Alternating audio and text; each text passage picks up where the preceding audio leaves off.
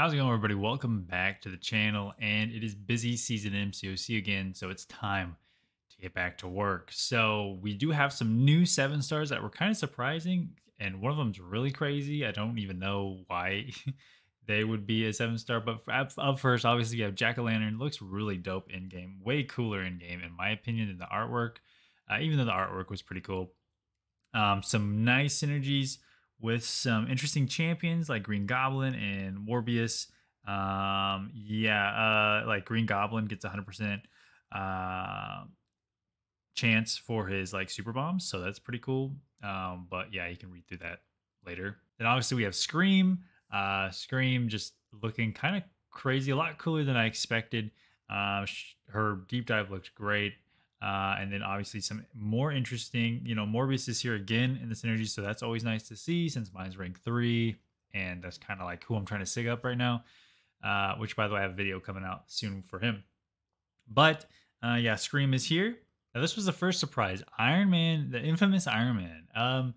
I don't enjoy playing this champion, but I don't like fighting against him. I do ban him every once in a while. Actually quite often in Battlegrounds because I just don't like fighting him. His special attacks, they always clip me. I can't seem to dex him.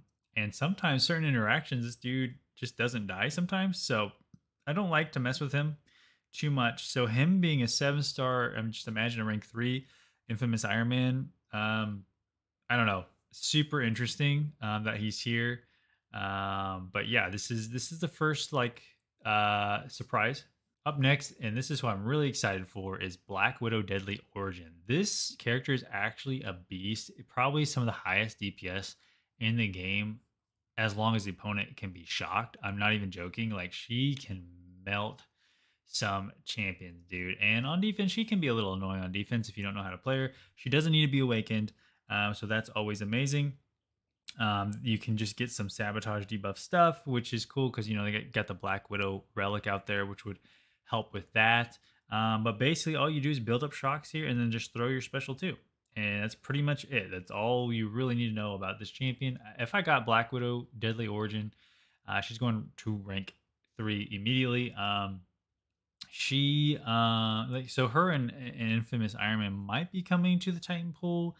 That's what the theories are right now, but we will really have to wait and see. So let's go to the last one. All right, so this is the last new 7-star champion. It's 7-star Carnage. I'm not sure why he's here as a 7-star. There's been no announced buff for him. It's possible he could get a buff. I don't know if anyone would want this character as is. He's a very outdated character. Basically, just kind of a little twist on the Venom type.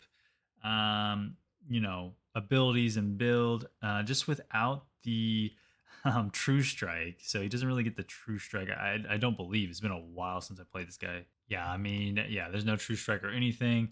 I think he's a little better than most people give him credit for, but in terms of wanting him as a 7-star, no. Would I take him to rank 3? Probably just for like fun, but he's definitely an interesting pick. So we have 3 champions that could possibly be in the next Titan pool. So yeah, it's just definitely interesting to think about. I don't believe there's any new champions, any more new champions here. We have obviously Deathless She-Hulk. I don't know, was she in here last month? I don't remember. I don't think she was. I haven't really been paying attention to how many of these I actually have. That's really it. Let me know what your thoughts are on these new champions, where you think you're going to find them, and which one do you want the most. So I have tons of crystals I've been saving up for a big opening for when the Titan crystal finally switches over. So stay tuned for that. Otherwise, I'll see you in the next video. Y'all take care.